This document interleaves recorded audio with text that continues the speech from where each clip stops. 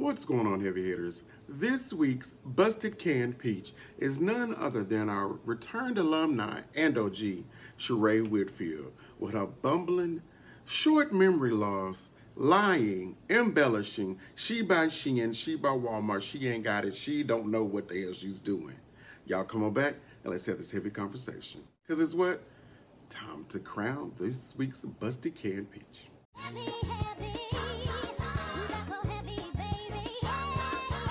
All right, y'all. So if this is your first time here, welcome or welcome back. If it is not, thank you guys so much for all that you're doing. Like, I am so appreciative for the love and the growth that you guys have helped me to acquire. Thank you, thank you, thank you.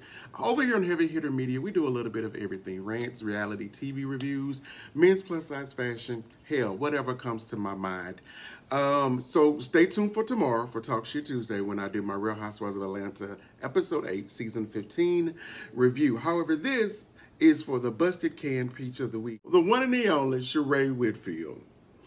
The reason she is this week's Busted Canned Peach because Sheree is just a flat-out liar.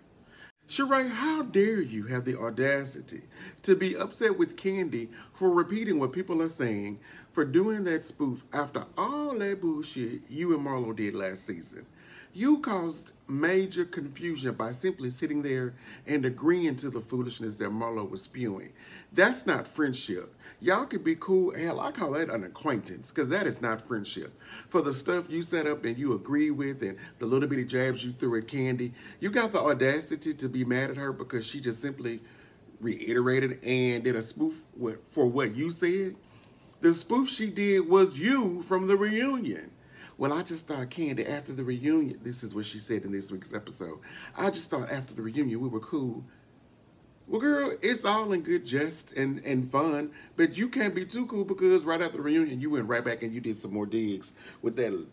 Ugh, I'm not going to start on Marlo because this ain't about her. I'm going to dig into her ass tomorrow. But again, Sheree Whitfield, you're this week's Busted Canned Peach.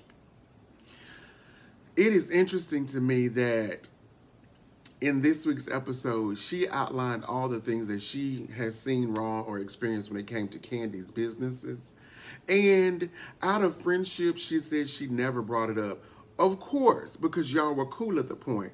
So you wouldn't have brought those things up because you were cool, friendly, you know, around one another. But that had since changed. If you happen to follow Kandi and you watch her speak on it, she explains these digs and shade that Sheree is trying to throw at her. Like, girl, my restaurants have lines. You just popped up with 12 people and expected because you knew me that I was going to make room for you. Yes, you had to wait. We don't do pop-ups. That's why we have reservations.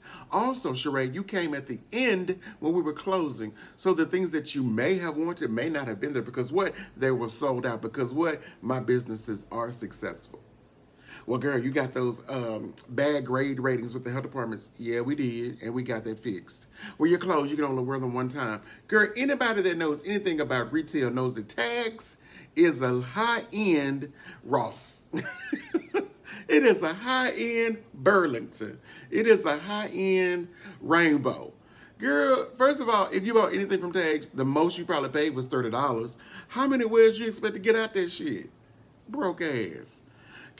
Kandi, girl, Sheree's not your friend. I just listening to this week speak on it, and she's like, well, you know, I really like Sheree. Sheree's not your friend. If that's the level of friendship one shows, girl, that's not your friend. We have to reevaluate what friendship looks like because y'all are using that word too loosely over there. So again, let's run back through some of the stuff that shows why Sheree Whitfield is this week's Busted Canned Peach. Let's start with She by Sheree.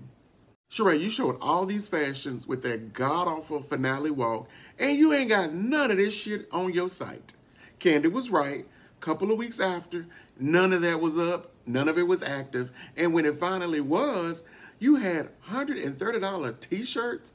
Let's look at some of the apparel that She by Shein, She by Shein got it, She by Sheree, had the audacity to put up on her website to fool us into buying. She by She Ain't Got It is also this week's Busted Canned Peach because not only did you try to finagle us with forgetting about the debacle that is She by Sheree, you concocted this summer story about you and Martell Holt. Girl, you got to be ashamed of yourself. then you want us to believe that you and he are a real deal. Now, if y'all was just having sex, girl, some of us can't blame you. Get the wood, keep it pushing. Girl, sprinkle a little bit of that old lady juice on them and go about your business. No, I'm just playing, because Sheree fine as hell. Sheree fine. That's a beautiful woman.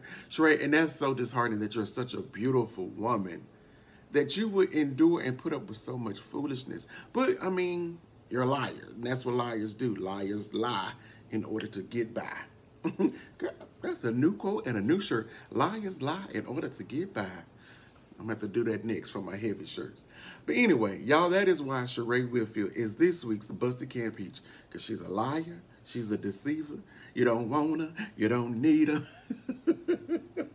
She's a liar, deceiver, heartbreaker. Yeah. Sheree, girl, do better. All right, y'all. Y'all tune into tomorrow for Talk Shit Tuesday when I do my Real Housewives of Atlanta review. Again, until the next time, y'all be easy. Peace. Oh, you made it this far. Be sure to like, comment, and subscribe. Y'all be easy. Peace.